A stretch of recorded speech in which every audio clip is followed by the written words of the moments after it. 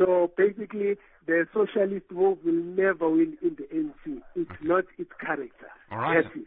All right, Nhlanhla, thank you. Interesting. Maputle and Polokwane. Maputle, hi, good morning. Is this Maputle and Polokwane or Maputle and Tshwane? It's in Tshwane. Stephen, morning to you. Morning. COVID. Yeah, no, the ANC, I think the ANC is wrapping up. It's becoming a dead horse now. We don't have to talk about it anymore.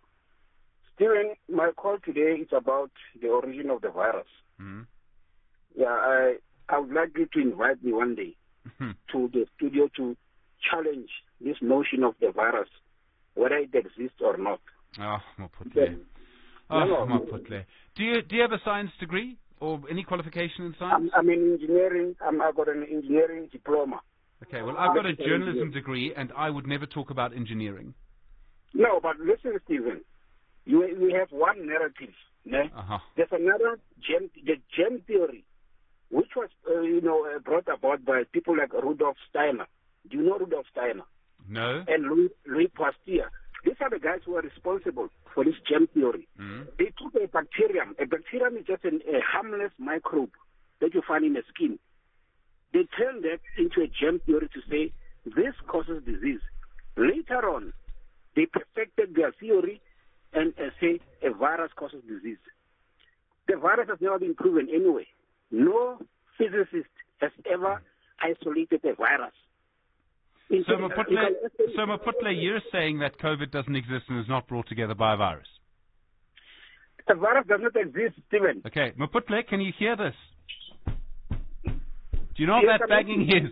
That banging is me banging my head against the table, okay? You're just wrong. Please invite me to your studio or get me Salim Karim. I'll debate him any day, any time. Maputle, I'm not going to put the good professor through that. But as you say that, and I rub my head, wondering about my life choices from time to time, would you believe that Professor Salim Abdool Karim, I really didn't mean for this to happen, is actually on the line now because we want to talk about the origins of COVID-19. Professor Salim Abdool Karim, good morning. Good morning, Stephen. It's a pleasure to be with you this morning. Good morning to all of the listeners. Really shouldn't have banged my head on the table, but sometimes I have to do something. We're talking about the origins of COVID-19. Put Maputle out of his misery. It's a virus, right? Oh, without question. And the reason we know it's a virus is because we know its genetic sequence and we know its family lineage. In other words, we know where it comes from. It's like having a whole family tree.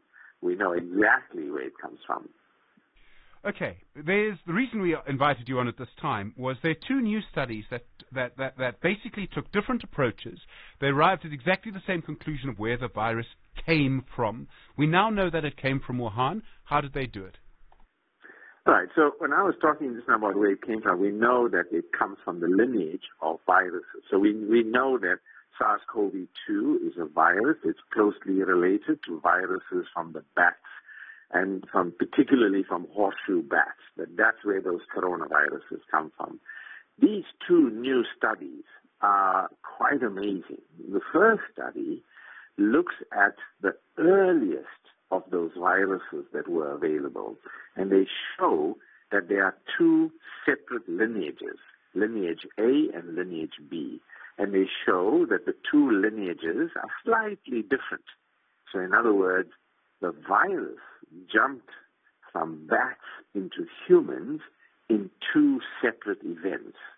So for those who've been arguing that, it comes from some kind of lab leak, it makes this more unlikely now that that's true, because when you have zoonoses, where you have jumps from animals into humans, there's often multiple. For example, HIV has at least 8 points at which it jumped into humans, and they all differ, and we've given them the labels A to G.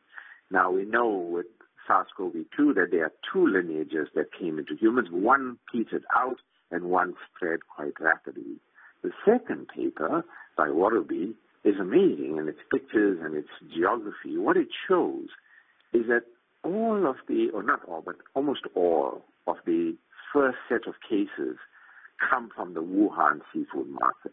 So this idea that it came from some lab is just shown to be incorrect in that they showed that the environmental samples in the lab, in the market, in other words, swabs that were taken off the surfaces, show that this coronavirus was present and that all the cases initially that occurred from spread from the Wuhan market. So those two papers provide pretty strong evidence that this is a zoonosis. It comes from animals into humans, probably through, most likely, at the seafood market.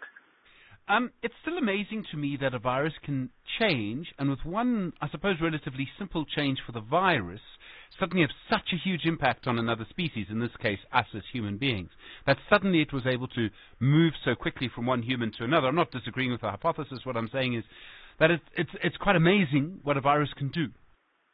Yeah, so we need to understand that this is not new, that this particular bat, the horseshoe bat, has thousands of coronaviruses, and that in 2002, a coronavirus from that bat jumped into humans through a civet cat, and that's what caused the original SARS.